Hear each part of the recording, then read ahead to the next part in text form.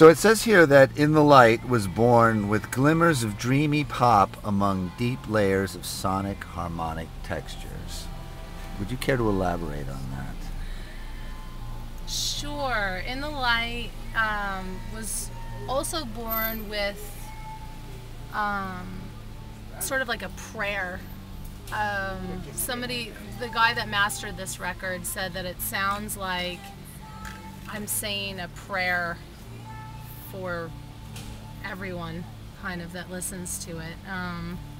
So it's sort of like a sonic prayer of positivity and beauty, and sort of like a deep emotional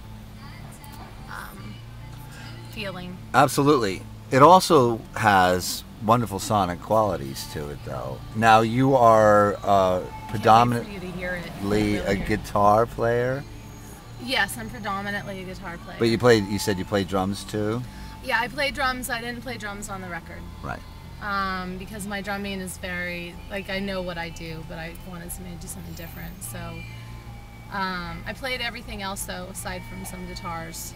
Played all the keyboards. And you do all the voices? I do all the vocals, right. all the arranging, and yep.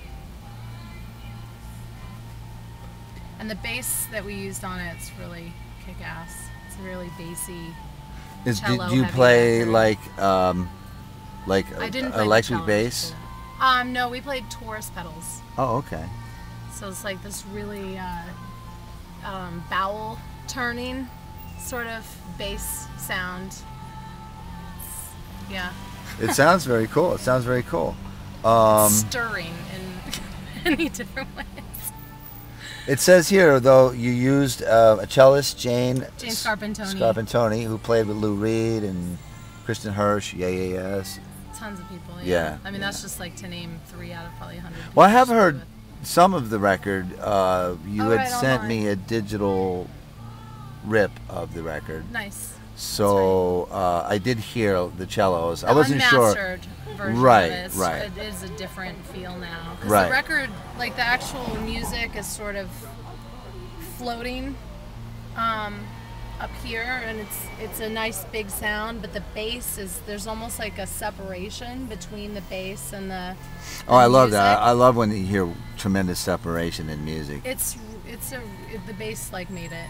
The bass pedals. Is it hard to accomplish something like that in the studio? It was incredibly hard to accomplish this record. Yeah, I can imagine. I mean, wanting to make something, having a vision, and then trying to actually accomplish that.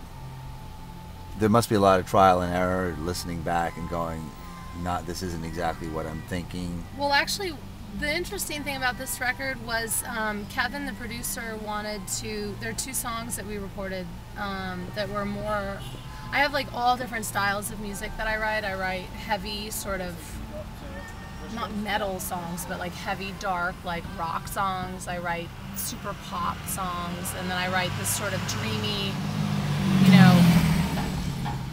I don't know how to describe it, but ambient, ethereal music. Ethereal music. Yeah. And so he put 2 rock songs on, we recorded these 2 rock songs, and I was listening back to what we had done, and the album just didn't communicate to itself. Okay. And I realized that I wanted to pull those 2 songs because I didn't want to make a rock record. And it turned out when I presented that to him, he had those 2 songs on there because he felt like it would make the record safer, just in case, someone wasn't into the ambient fear. And I didn't want to make a safe record. I wanted to make something that was different and unique. And do you feel that that's part of a producer's role, though, to direct the content? Yeah, I don't take direction very well in that regard. I mean, there's certain areas that he was amazing. He was able to write parts. But is that the final playlist? No. No, actually. There's songs on here that didn't make it. Okay. It's close. Heaven and Dive aren't on. Really? It was hard. It was hard to cut it down, sure. We had 13 songs and we had 11, and then I had to move on from Kevin actually, and then with Gareth I had to get down to 6 songs, so I just kept refining it. But yeah, I didn't want to make a safe record. I wanted to make something that was pushing, you know, in some sort of, I don't know, I just feel like to be unique and to find your own voice in music is really, really important. I've had a lot of conversations about this with other people recently. It's difficult. Everyone's copying each other and Right. stuff, and I love it, but I'm really inspired by bands like Grizzly Bear and also by Fleet Foxes, who are taking, you know, Simon and Garfunkel, but then completely, you know, going in an opposite direction with it. So I just think it's really important to take chances in music. It's like our job as artists to explore